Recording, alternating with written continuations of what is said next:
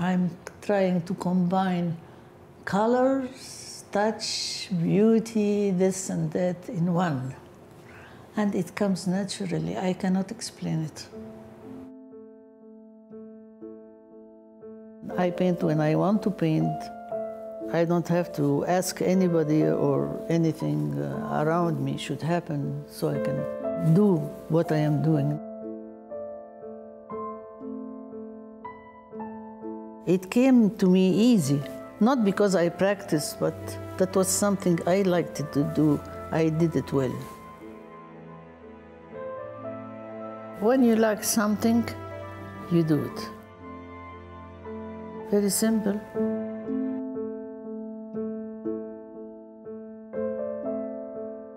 I see an artist who has a gift. The paintings are so expressive and they are in motion.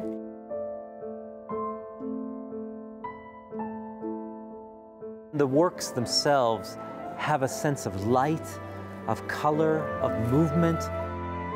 Well, there are artists who wait for inspiration, and there are others who do, and she does. What is so remarkable about her is you couldn't take one style and say, well, that's what she's the best at. Her journey is engagement. The colors and the lines, everything will start coming to her. They captured the world in a very still image of what it's like to have motion. If we speak the same language, I'll be happy. It's the language of the feeling. It's something I cannot put a name on it. It comes, it's here. That's it. That's the language.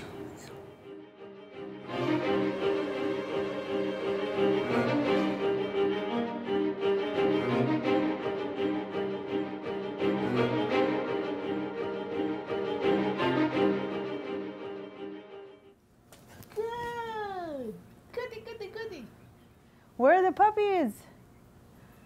Lexi, dancer, come, come. So what are we gonna do today? We'll probably take inventory of some paintings and develop some ideas on what to paint next. No close-up for me. Yeah, please no close-up, Mr. DeMille. That's the opposite today.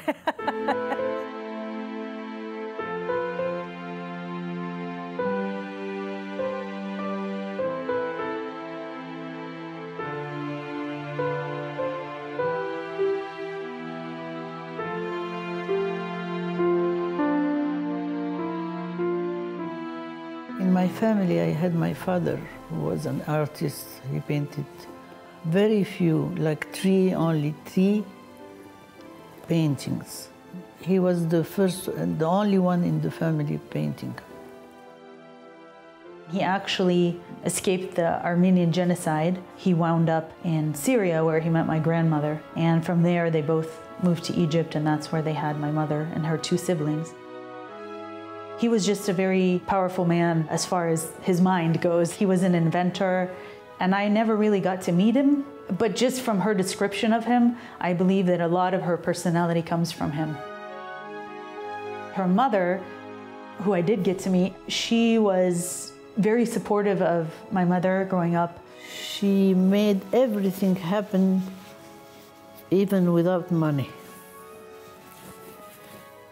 My grandmother would save up money just so my mom could take piano lessons, for instance. They give you one push in the beginning. That's the push. That's a big help when somebody believes in you. No matter what you're doing, if somebody believes in you, that's the big push. Then you do it your way.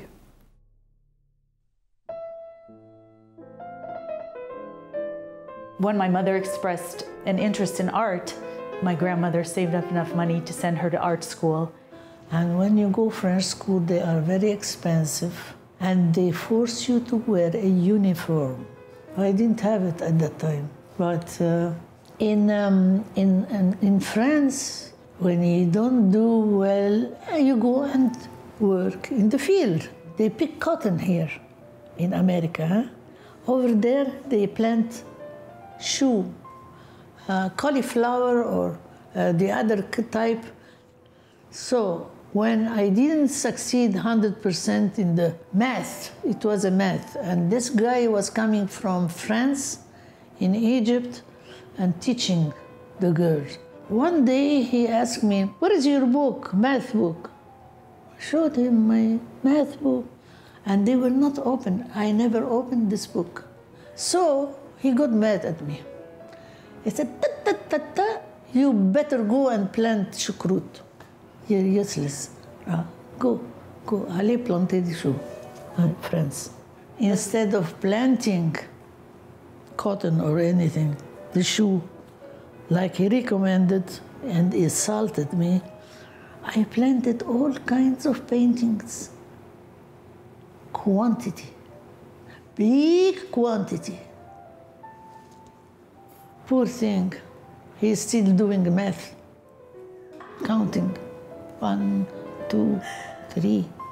That's what I try to explain. I am something, he is another. That doesn't mean he's bad, but he's different. You are different, and you are different. And vive la différence. When I started painting, they give you a picture in color, and you copy it. I did this, number 1, first one. I tried to do something like the Italian magazine who had on the cover this type of work. That's illustration. And I made this as the first time I was doing this thing, this illustration. Then I finished this and this and all those.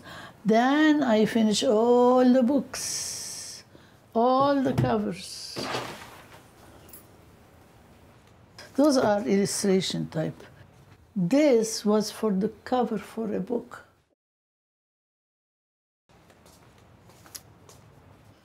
I did this in school. That was the model for the class. This is not a photo. This is done with the pen. It's a poet, Lebanese poets. This one here. He gave me the picture, the photo. So I showed him this. He kissed me here on the head. That was the best thing. I mean, $1 million coming from him. That was, he was a good one.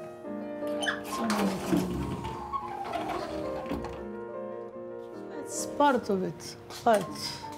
Her training, interestingly enough, during the war, a number of Italian artists went to Egypt to protect themselves. There's actually an institute where she went to, Leonardo da Vinci School, and they were protecting their artists, but they were also, these artists were giving back, and they gave to Rita. So she has the training, but beyond the training, she has the natural gift. And I could see that. I mean, there's no question. She looks at something, she could draw it. I left Egypt in 1960.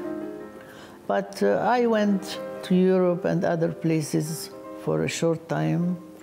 But I left completely 1960. I went to Beirut, Lebanon. She started doing illustration covers of magazines and book covers and things like that. In Lebanon, I had a lot of people helping me, appreciating the art and helping me. That's why I continue doing what I am doing, more and more.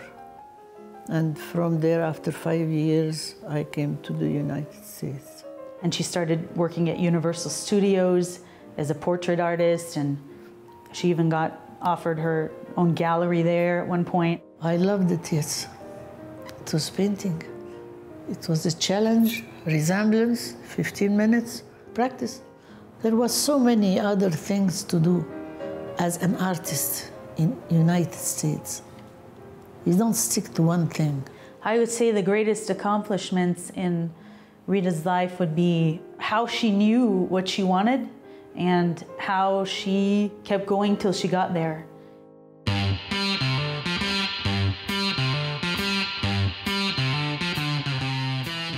Soon after she came here, she met my father, and I think that was the big trigger point where she didn't really have to worry about working and she could concentrate more on her art. Being given that opportunity, she developed her true style, and she was able to just keep going and experimenting with different things, and I think that's what brought her to who she is today.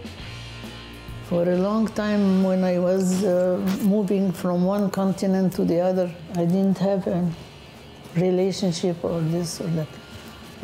Family wants you to get married. Your mother wants you to get married. Everybody. I don't know why. I didn't have big hope for this. That was not what I wanted. It was a nightmare.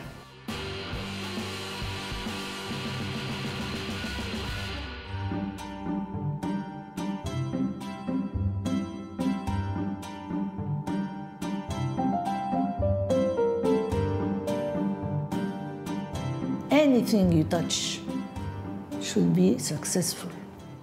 Each individual has a degree of success. If you get to the top, that means you pursued it to the top by doing it over and over and better and better. You don't give up. There's a lot of celebrities in Beverly Hills, and they used to come to the gallery, and there was a very nice big store on Beverly Hills, and the manager hired me to give paintings, my work, to the store. Ella Fitzgerald and Donna Reed bought my painting from Sloan, and I still have the pictures of it. And one day I had like 4, 5, 6 paintings in the store, and she called me. She said, we've been robbed. They stole the paintings. And I always, when I give a painting, I make a picture. I still have the picture with me here. They are lost somewhere. They told me it's an inside job.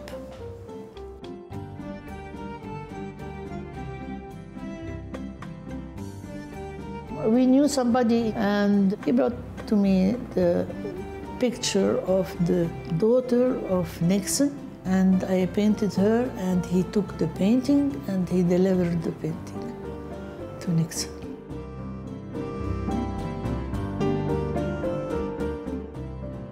When my parents opened their gallery in, I think it was 71 or 72 in Beverly Hills, it had barely been open a year or two, and then my mother became pregnant with me, and they decided to close the gallery at that time so she can spend time with me and give me the attention that I needed. And growing up, I was the inspiration for many of her ballet pieces.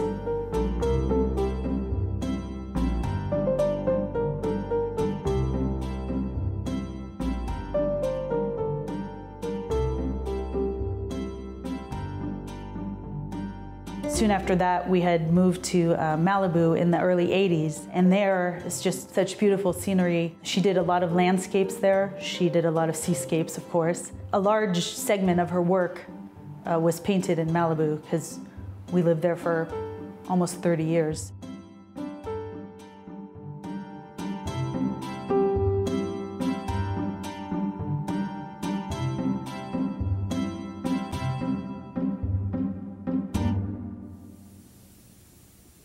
Welcome, I'm Beverly Taki with KBU, your Malibu News Network, and today we're on location at the Ballet Studio by the Sea. How did you come up with this idea to look at these beautiful ballerinas and draw them, paint them?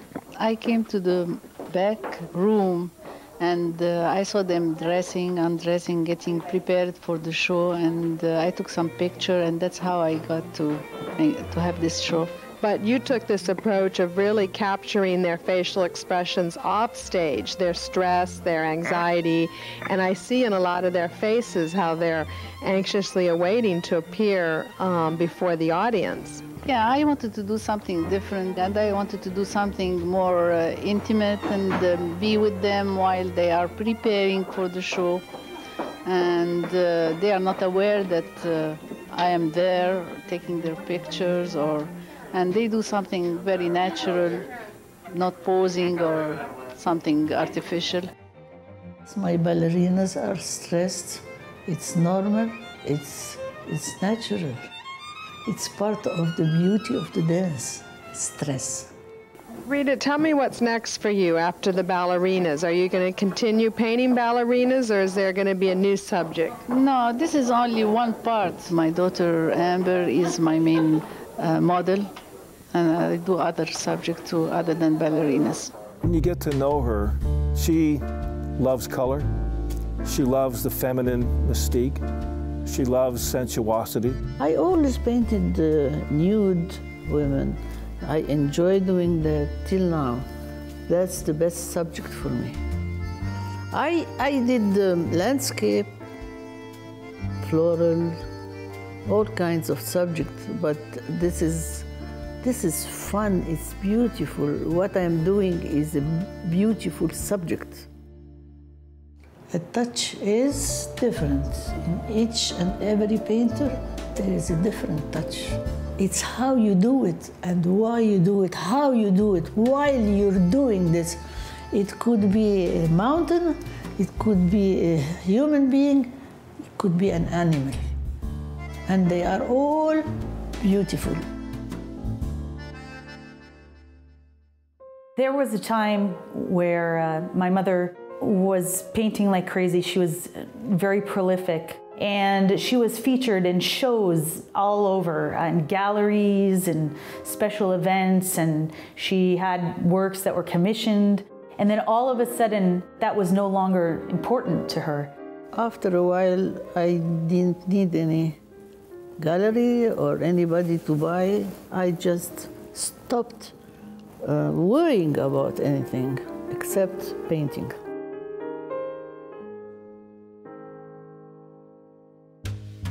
Back in 1965, they decided to get married in Las Vegas. In 2010, when they moved here, and then were re-exposed to the whole Las Vegas lifestyle, that was kind of like a full circle, just coming back to where it all began.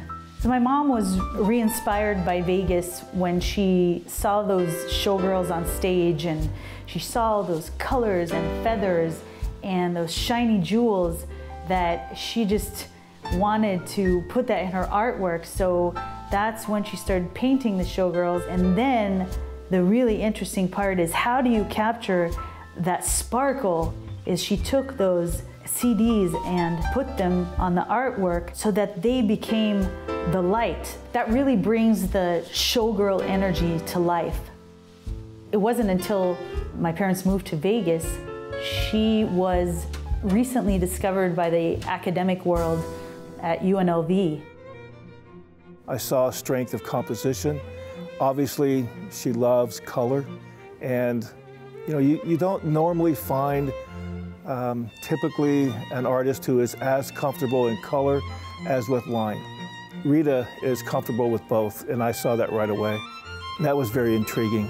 And so I saw the whole collection that they still have at the house. And there's a very diverse body of work. She does mostly female figures, a lot of children, other themes that she'll work on, but mostly feminine compositions.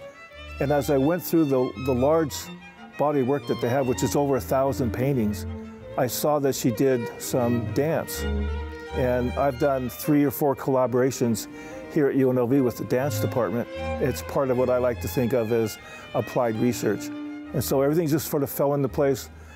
Pieces coming from different directions just perfectly fell into place. And by mid-January, after 2 weeks, it was going forward. Robert Tracy came to me and told me that he had discovered this artist and he was curating a show, and that the show was ballet and showgirls.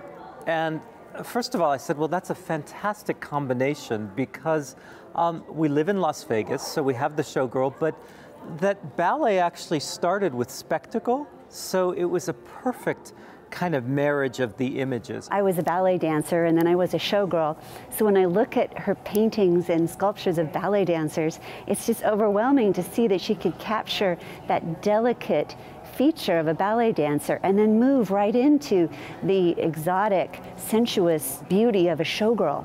As far as Rita goes, I look at her as having the same passion, inspiration, vision.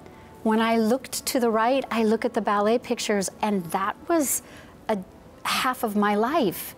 And then I looked to the left and I saw the showgirl pictures, and I was like, that was my life. And that she saw me. That's how I feel, like she saw me, but I didn't know her. The showgirl, she's been painting those the last 5-6 years. The hand-eye coordination is extremely strong. I look at students in the art department, they struggle from what they see in their eyes and their soul, down the neck, shoulder, arm to the hand. A lot of times something is lost. Not with Rita. It's all there. She sustains it.